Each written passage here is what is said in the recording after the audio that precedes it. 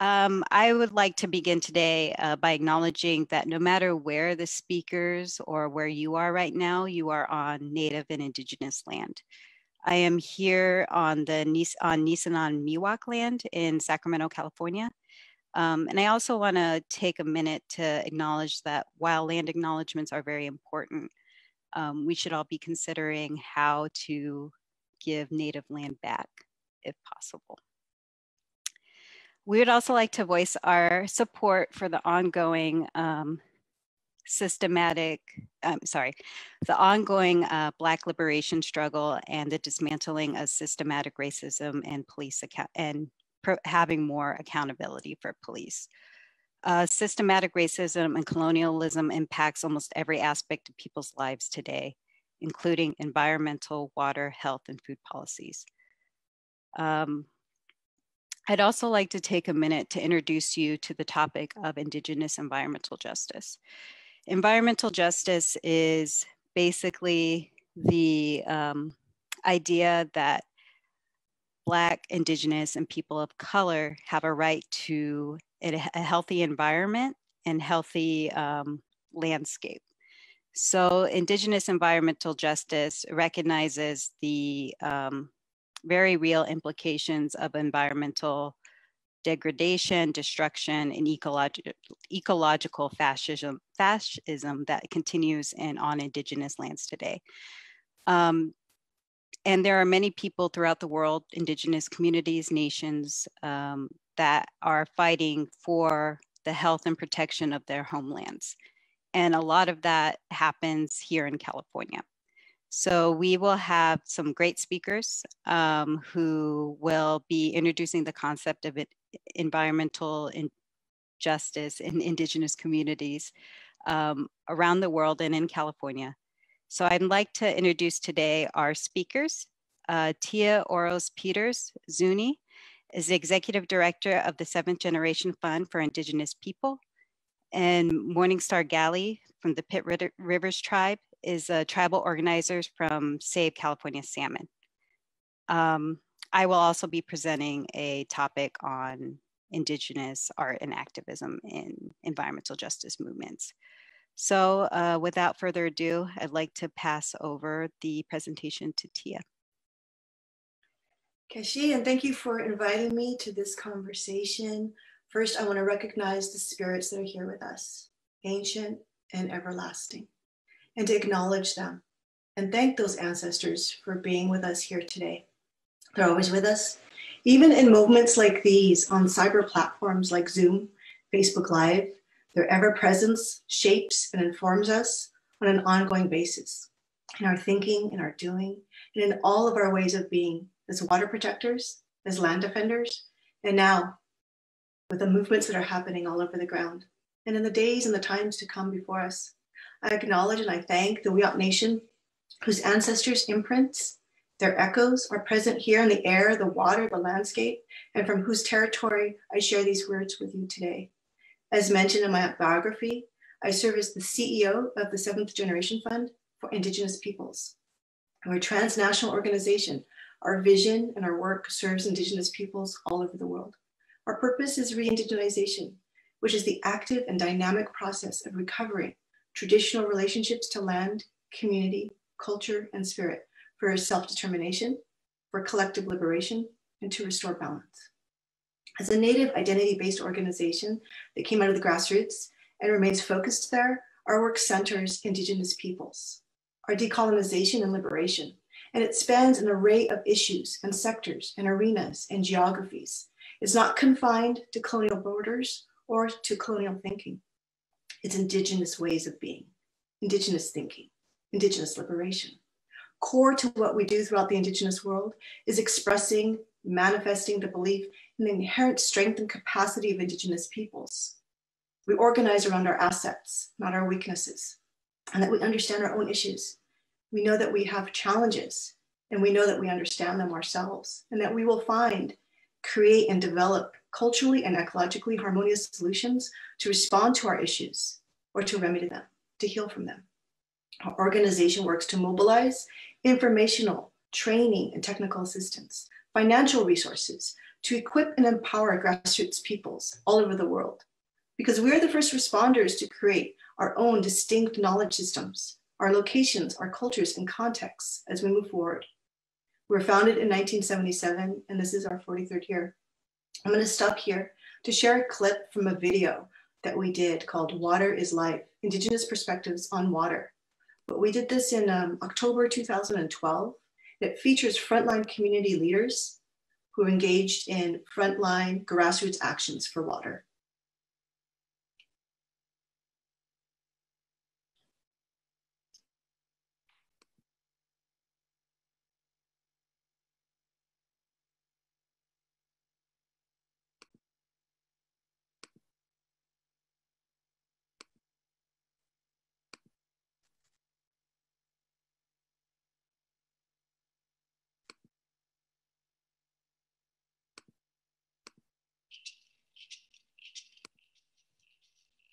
Water carries memories, like computer.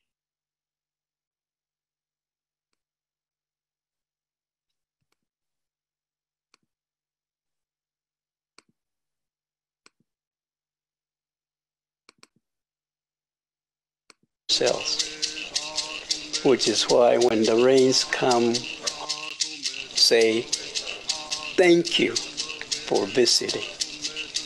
Thank you for remembering, meaning water is memory.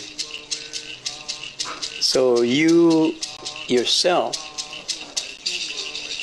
contains not only your memories, but memories of your ancestors, going way, way, way back. It'll never be destroyed, and we will always be with the ancestors. Traditional people who try to prevent this,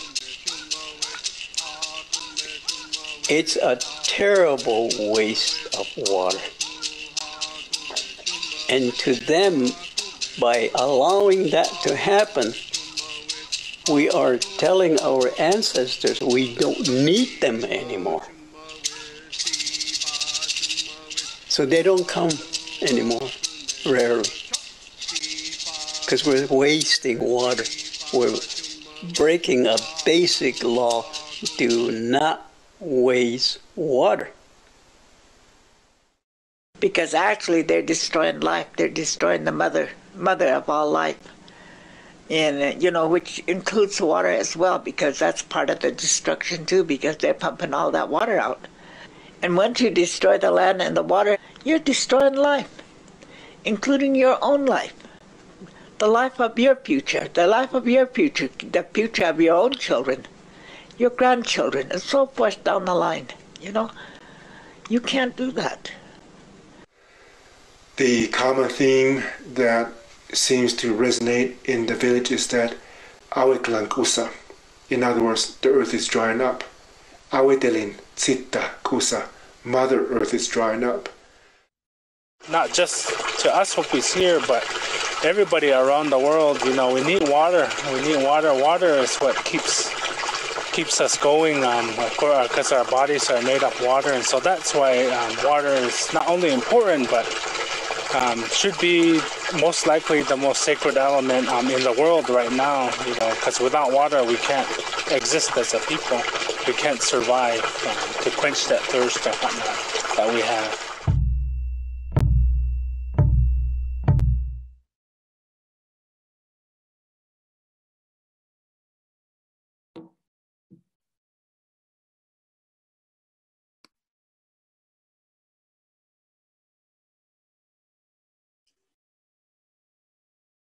I think we're having some technical difficulties.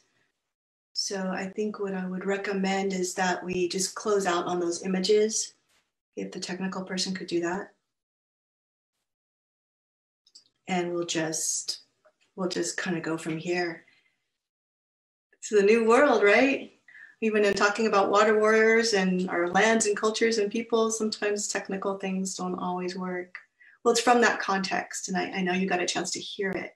And maybe we'll be able to put in the chat the clip. It's a longer video, a few minutes longer, and it's shown in that clip when we get a chance to see it, that it's from that context that I share with these words with you today for today's session. Because for Indigenous peoples, the attack on our life and on our ways, the aquacide, the violence and the taking of our waters has taken its form early. This is nothing new. It took its form immediately at colonial invasion. It came with the savagery that assaulted our shores, trespassed our homelands, transgressed our cultures, and violated our peoples from the very first steps onto our territories. And it continues to do so. This is especially apparent and important to recognize and understand that when we come together to talk about critical issues that pertain to Indigenous peoples' frontline actions, particularly these that protect water and defend land, we need to put it into the context of history and the ongoing colonization of our lands and peoples, of our waters and of our territories. There's an ongoing and mindful commitment of our peoples, though, to organize responses to the targeting and devouring of our communities and of our lands, the territories that have been ravaged and torn apart. Indigenous peoples have been engaged in this work for 528 years, and we're still counting. What our peoples are up against is the unrelenting violence of a colonial society that can never satisfy its hunger to devour more, or for its thirst to drink every last drop of water on this, our common Mother Earth. And its colonial constructed mindset, it's a social mindset that's been colonially constructed. It came here, it was not from here. It's from the mainstream thinking that's grounded in individualism, capitalism. It's anti-indigeneity that says everything is for sale, nothing is valuable unless it can be bought or sold, stolen or taken, exploited or violated. And water, they say, is not the source of all life. It's just here for human use and to perpetuate inequity and greed. It's here to be devoured. But what we say is that we have a right and a responsibility to protect water. Some of us call it Kawe, Pa'a, Mni, Nipi, water, life giver. For Indigenous peoples, the significance of water is expressed in a rainbow of songs, of stories and ceremonies, holding a potent place in our cultures, linking us together in a continuous life-affirming cycle. And yet increasingly, we see that our territories are either parched or flooded. They're being destroyed by the unquenchable greed of industrialization, a feature of ongoing settler colonialism. Don't believe we are post-colonial. Don't believe what you're told. Unlearn the messages of mainstream society and of the social media world that tell you we're post-colonial. We are not post-colonial if our lands can still be invaded and if the waters can still be killed with impunity. And not so long a time, the earth was moist, it was fertile, life was abundant, it flourished, cultures grew, evolved, peoples prospered, species replicated, mass animal migrations traveled to water sources and food sources, hemispheric journeys of butterflies and hummingbirds flew along currents of moist air. Turtles and whales traveled unhindered along jet streams that spiraled around the globe. Our peoples prayed, and they still do. And we still sing, and we still dance, and we still make offerings for peace and for rain. Water has always been respected for having its own destiny. It belongs to itself, and it's flowed on its own cutting pathways into canyons, creating fertile meadows, filling oceans. But now, this part of the colonial journey, we're still confronted. We're confronted with that exploitation, with aquacide, the killing of the waters by dams and diversions, privatization, extractive industrial and mega agricultural development that tears into our homelands and siphons like a vampire our water. Hydrofracking, toxics and pollution, the weaponizing of water against our people like they did at Standing Rock and so many other places. And the other actions, the external actions that assault us and that inhibit and preclude water's ability to nurture, sustain, and generate life. Now, those springs that our ancestors emerged from within the womb of Mother Earth, the watersheds that feed our lakes and our cornfields, the water that sustain our bodies, the rivers that carry our prayers, they're contaminated, they're stolen, they're vampire siphoned. Human rights violations, including the ongoing invasions onto Indigenous territories, whether it be here in this local area of Northern California, whether it be in the desert regions, whether it be in North Dakota. The unhindered exploitation and wrongful taking of water are actions that threaten the very existence of Indigenous peoples, our distinct cultures, and our right of religious freedom, and the responsibilities we have of relating to sacred places in medicine making, in memory, and in futurity. These actions threaten our spiritual survival. They threaten the survivability of the planet, and they violate the rights of the rights of Mother Earth. So I think about the ancestors, yours and mine, in the early days before invasion and colonization, before individualism got under and into all of our skins, and its attendant, like that insatiable greed. I think about how the ancestors became, and how they established life and order and continuity, and how they stayed in right relation with everything in creation. I think of how they dreamed things into being, and through their blood memories, and now our own blood as a form of water, we manifest those dreams into Indigenous realities.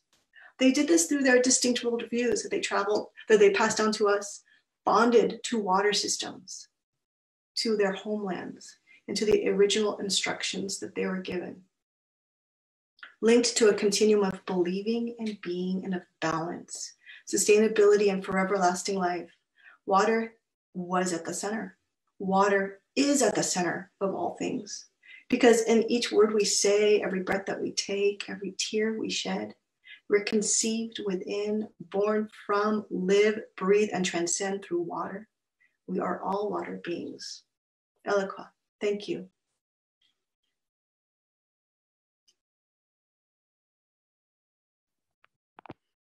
Thank you, Tia. I think you folks could probably tell I was a little nervous when I started, but you so succinctly put all of the things that we're going to be talking about throughout the rest of the series together. And I really appreciate that. It was really wonderful. Thank you. So I will be presenting next on arts, Native American, I'm sorry, nerves are still getting to me, on Klamath River activism and art in Northern California. So I'm going to share my desktop.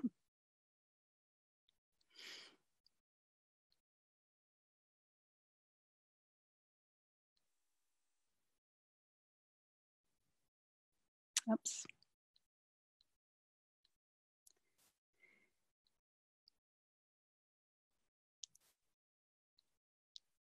Okay.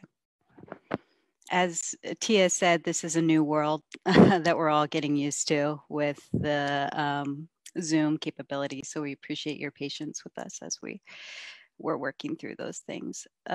So my talk is on environmental injustice, art, and activism on the Klamath River Basin. It is my dissertation topic, and I really became interested in the topic because I am from Hoopa Valley.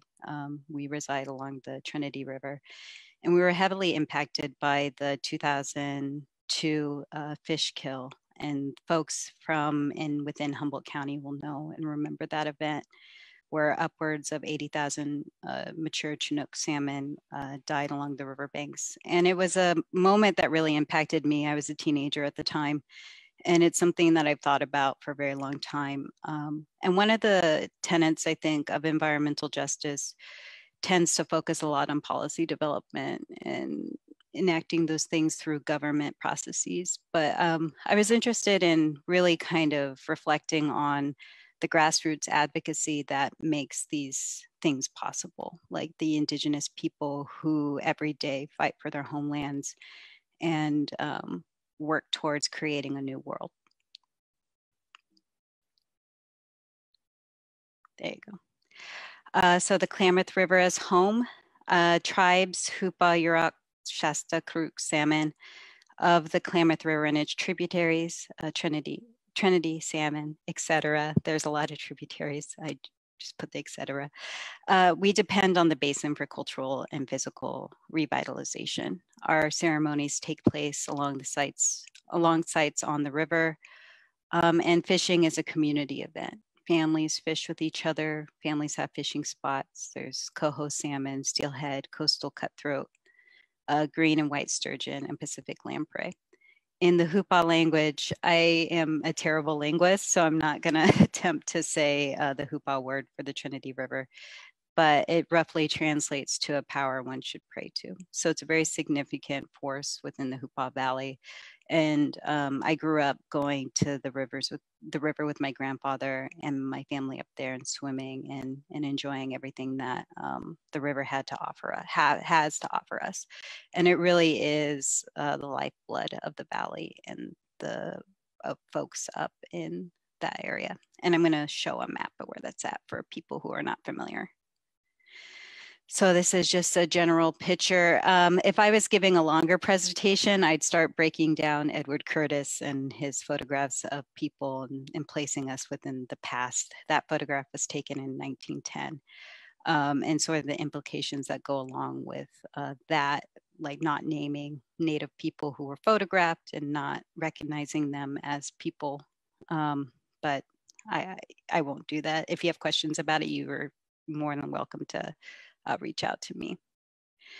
So this is the Klamath River tributary.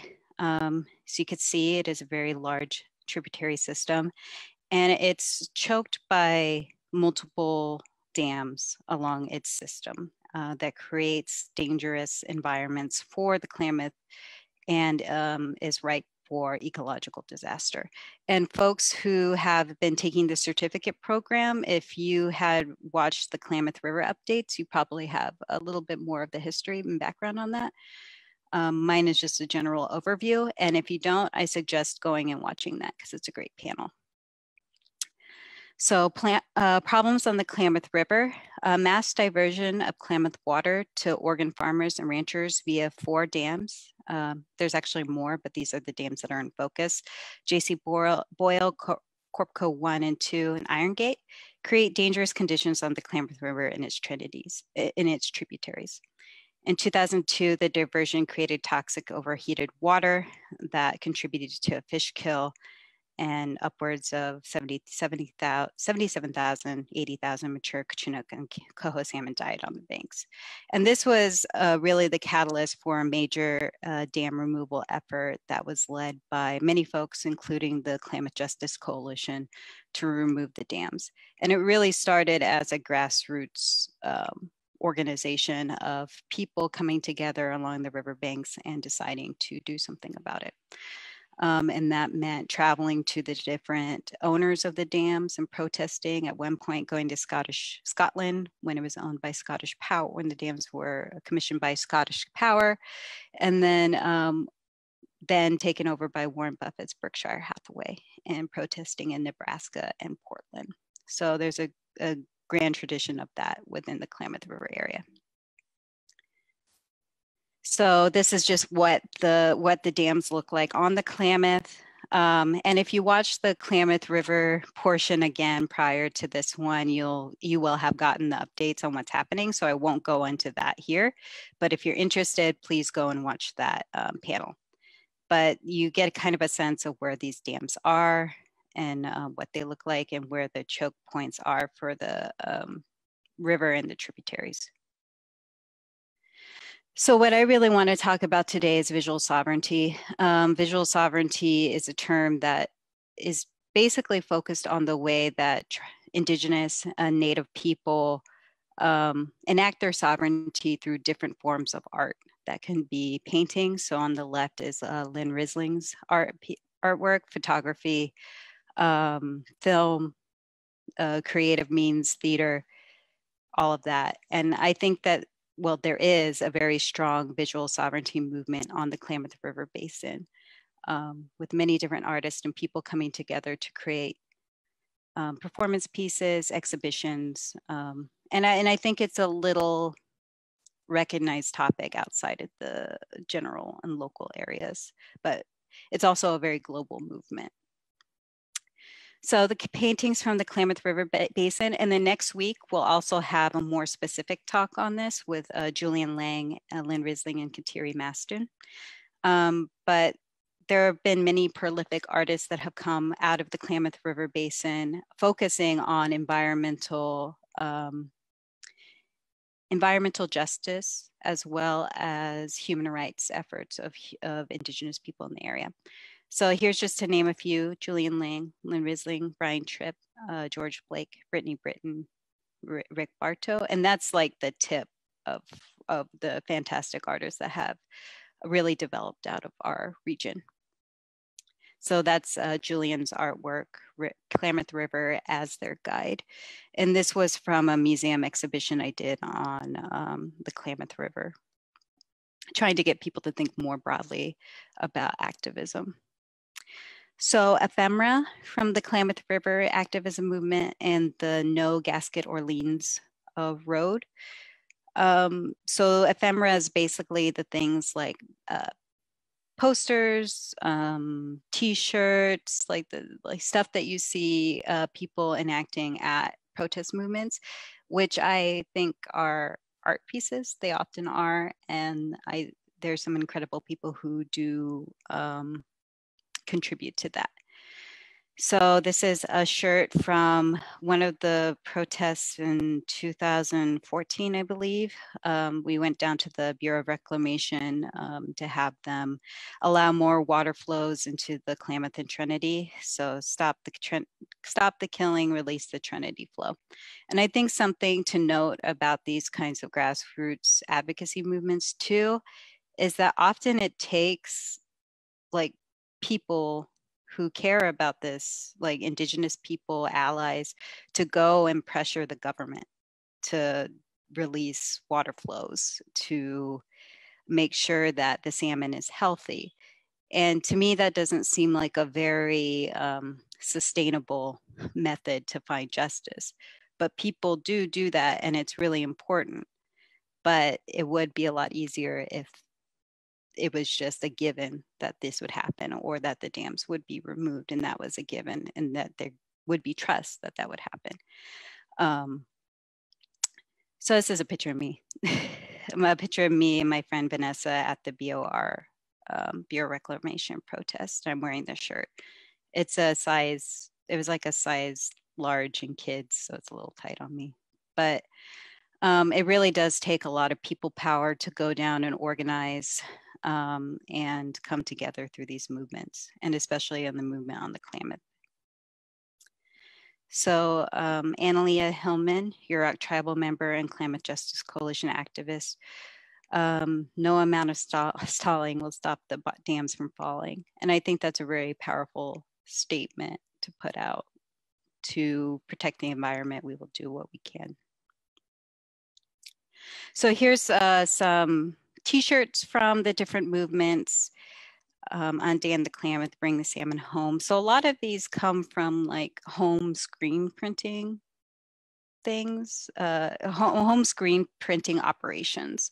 So people go to their home and then screen print and have like their own setup, and then hand these out. And then often they will also be funded by nonprofits that are interested in contributing as well.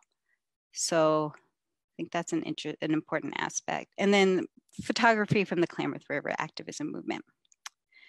So this is in Portland. And then all of these are from Regina, who is also with Save California Salmon. So she contributed to these photographs to the exhibition that I did, which I appreciate. I love that photograph. I think it's great. So I guess to end, I don't know how much, I think I'm about at time, but it's a very complex and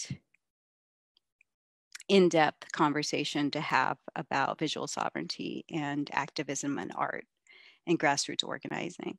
And I think the main point that I would want you to take away from this is that this is a generational fight.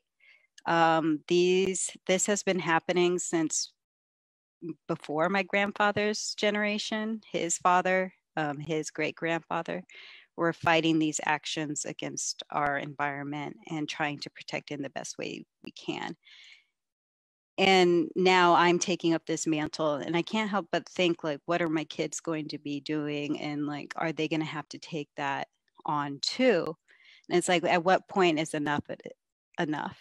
Like the environmental destruction that Indigenous people have to face every day through removal, through ecofascism, through violence is, to put it lightly, unacceptable. And I think that we should really take note of the people who are doing this advocacy at the grassroots level. And it's quite a few. I kind of view myself as more of a historian, not a historian, but like, I don't love the term historian either, but I see myself as somebody who can help at least, you know, think through the arts and advocacy portion of it and help record these things for future generations so that we remember. And that also happens through family and friends and oral histories and all the things that make us who we are as Indigenous and Native people. I just want to thank you for your time and attention, and I'm going to hand it over to Morningstar now.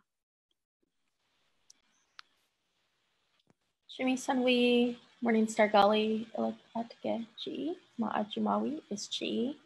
My name is Morningstar Gali, and I am this is Ha'ali that decided to join in.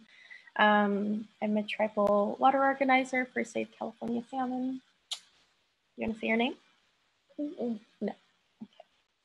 And so I just wanted to, it's good to be here with all of you again. I just wanted to talk a bit about some of the collective organizing efforts that we are doing. Can you hold on 1 second? Okay.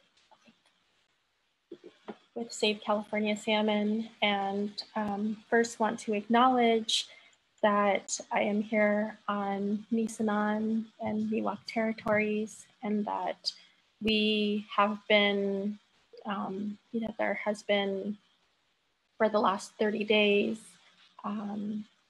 our organizing and our activism has been happening in the streets and in keeping people safe. And so I serve as a co-lead for the Healing Justice Committee for the Anti-Police Terror Project here in Sacramento, and also am ensuring, through that work that folks are receiving the training that they need as we work collectively. I also want to acknowledge that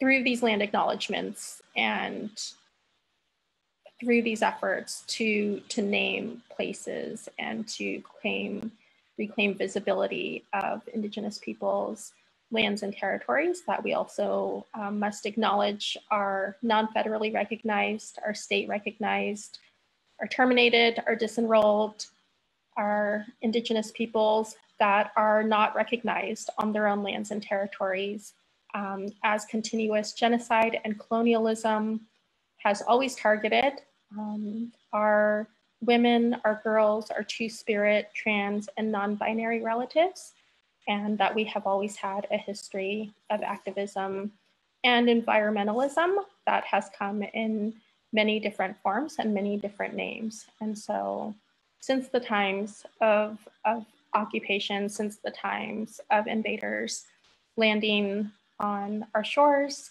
since the time here in California of missionization, we have faced incarceration and enslavement of Indigenous peoples' populations. And we are now at a time, through the removal of statues, through the removal of monuments to genocide, that we are in a moment where that needs to be acknowledged, needs to be celebrated, and also recognizing that we have much more work ahead of us. So thank you for being patient with me, as I just wanted to take a moment to speak to that. Let me see if I can share my screen here now.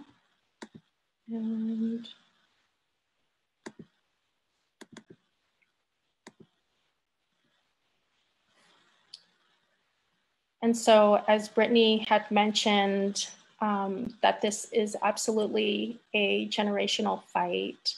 And so I won't share the video because I know that we are having some technical issues with the playback, but this is a clip from 1978 at the federal courthouse in San Francisco. And this is my father, Isidro Gali Jr., and he was speaking to the fishing wars that were taking place and how, you know, this is 40 years ago when the US Marshals ascended onto tribal peoples that were actively fighting for their right to be able to fish on their waterways as they always have, and the violence that they were facing at that time. And so this was the support efforts, the community support and activism that took place to where folks, you know, the communities were organizing on the ground, and this was people coming together to, you know, we've had these trade routes historically and currently. And so including in that, you know, a time that communities were displaced throughout the Bay Area and were able to support fishing communities by purchasing the fish at the time that this was not lawful. And so that's part of the continuing work through Save California Salmon. Just speaking to my own experience in working for tribal governments and working for my own tribe, there can be at times a lot of you know, it can be very conservative in how tribes feel that they approach the issues of our fishing rights and of our water rights, and not necessarily wanting to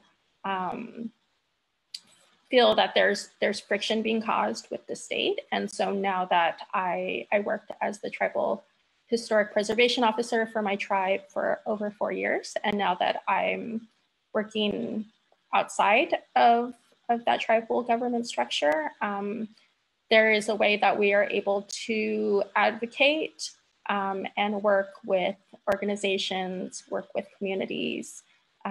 A lot of these fights and efforts are not necessarily led through the tribes directly themselves, but on the outside from organizers and from community members that are able to be more vocal and speaking out about what is taking place.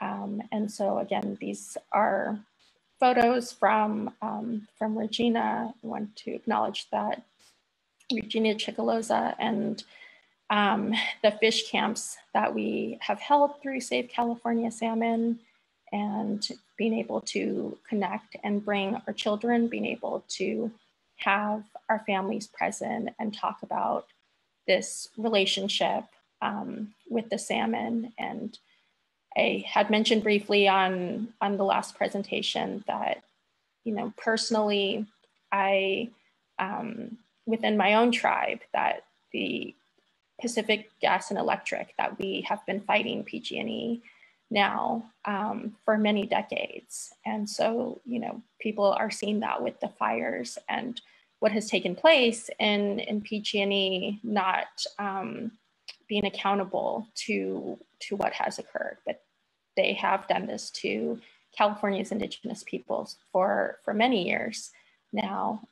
They never fulfilled their promise to instill fish ladders on our river, on the Pitt River, where 6 out of the 7 dams were placed on our river. And so we have not had salmon within our rivers for over 80 years. And so this is my daughter that you just saw a few moments ago, and an elder, Jean. And we had gathered in Redding, and we had over 200 tribal members and community members there in support. And DWR was not happy with, because there's this, there's this messaging that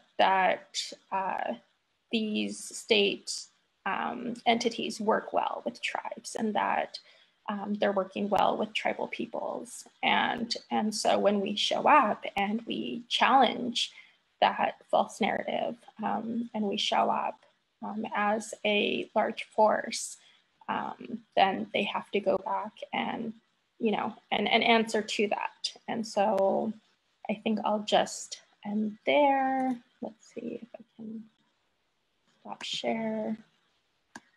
And I can leave, I think that's my time there. So I'll leave it open for any questions. Thank you.